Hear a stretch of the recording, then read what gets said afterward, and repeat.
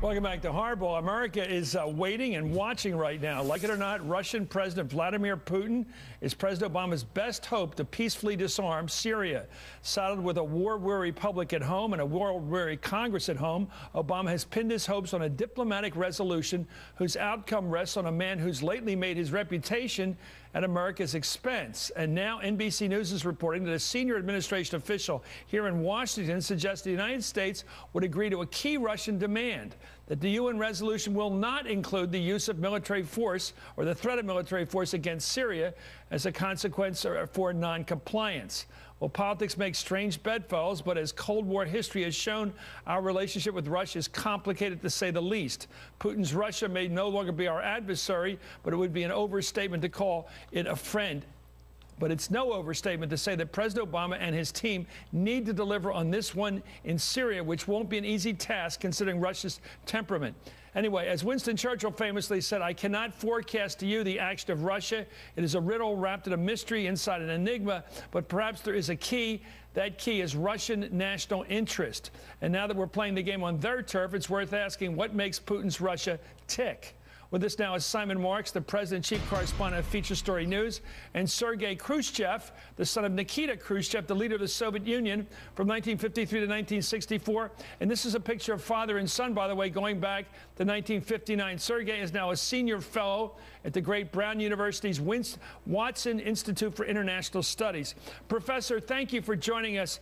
I guess the first question is, what are Russia's interests in Syria? Stability.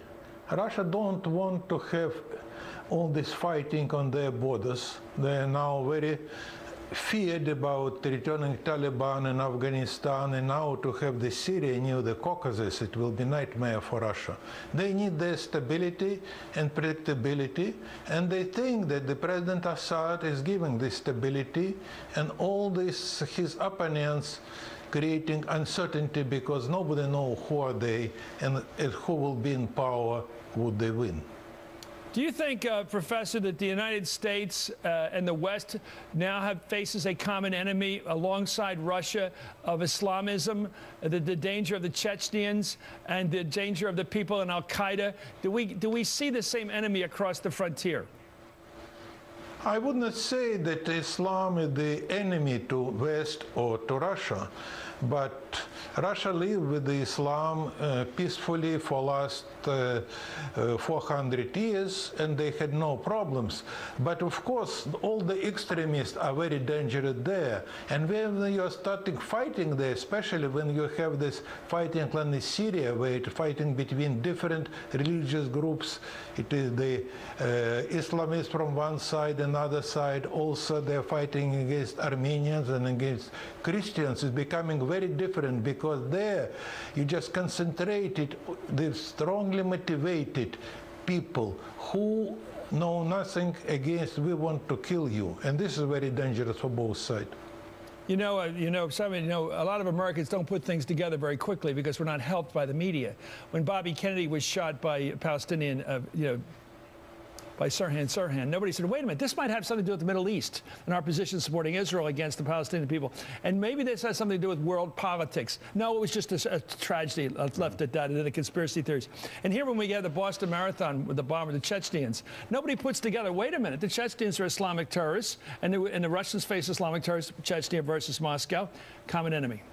Putting it together and possibly a route to the opportunity for Putin and his own Russian interests to try to help us with Syria. Look, there's a whole raft of self-interests that are guiding Vladimir Putin in all of this, and certainly concern about Islamic extremism at home is one of those self-interests that are driving him. But there's more to it, I think, with great respect to the professor, than simply a desire for stability. There's also a desire to project an image of Russia as a major player on the global stage. That is what has been driving Vladimir Putin from the very moment that he became Russian president. It is a desire to be seen as sharing equivalence with the United States, both in terms of refusing to accept that American democracy is a superior political system to the way in which democracy is carried out at home. Is that a bad thing for the world or for us? For him it's certainly a bad thing for the United States. No question about that, because you see a United States that is embarrassed on the global stage after the events of the past 10 days, a United States whose government appears substantially weaker on the world stage than it was before. But we were weak before the Russians came along. But we were weak because the American people were not interested in a war in Syria,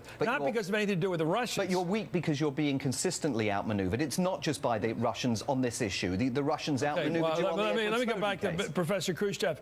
Do you accept the fact that Simon Marks just made the argument that a lot of this has to do with ego and the desire of the Russian leader to reestablish equality, global equality with the United States?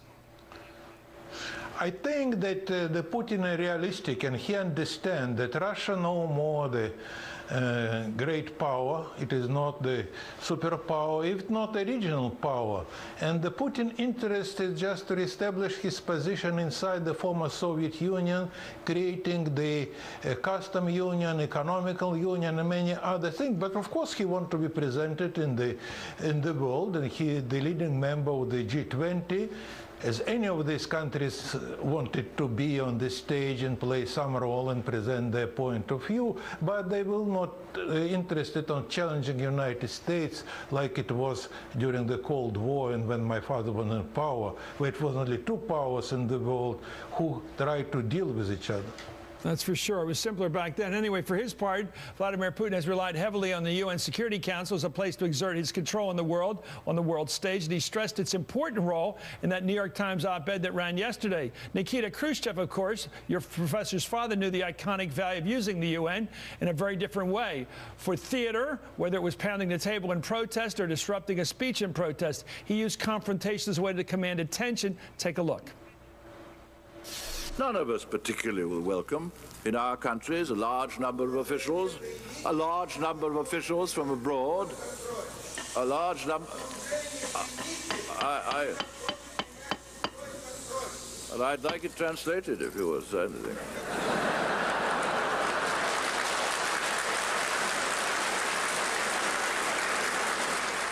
Perhaps the most well-known disruption was the legendary shoe incident when Khrushchev removed his shoe and pounded on the table. The only photographic record that exists of that episode is this New York Times photograph, which shows his shoe right there in front of him. Needless to say, Putin and Khrushchev had two very different leadership styles.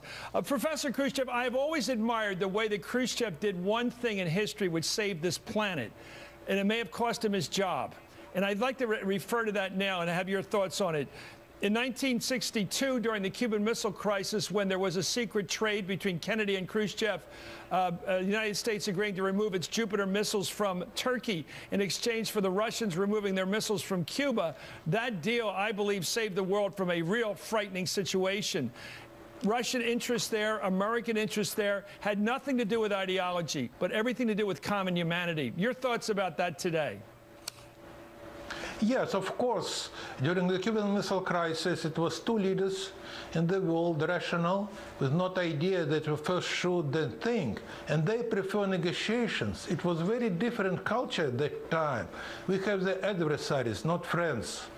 And we negotiate with each other. And through this crisis, it was very important to this negotiation because both leaders understood that they can influence each other and better understand each other. And then after the crisis, exactly 50 years ago, they created the direct line to easier negotiate with each other. Unfortunately, we lost this culture. Now we not negotiate with our adversary, we only negotiate with our friends. That means not negotiations, but a party.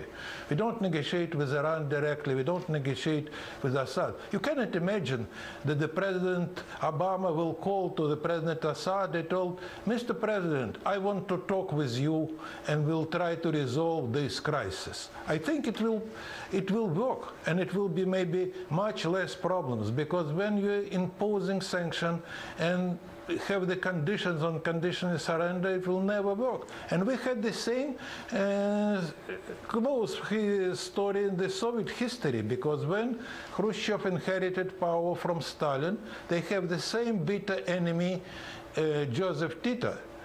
And he was in Yugoslavia, and Stalin tried to assassinate him, kill them. And then Khrushchev told, we have to do it in a different way. And he told, let's talk with him. And his colleagues told, at last, let's talk with him, let's invite Tito in Moscow. And Khrushchev told, no, I am the leader of the great power. And for me, it is easy to go to him. But for him, it will be difficult to go to here because he have to apologize for me because he the leader of the small country. And Khrushchev dropped to the, went to the Belgrade. They spoke there. They resolved these problems. Still, there were many tensions between Tito and Khrushchev, personal and political. But it was no such crisis. Now we lost this culture of negotiation with our enemies. I agree with you. And I think it's creating our world much safer. I think if the United States were willing to negotiate honestly with Assad, Bashar Assad would get this thing done. Unfortunately, our negotiating position is you die. And that's not a very good negotiating position. Thank you, Professor Khrushchev from Brown University, and thank you, Simon Marks, for joining us. Up next, it's your chance to play Hardball. I'm going to answer your Twitter questions up in a minute. This is Hardball, a place for politics.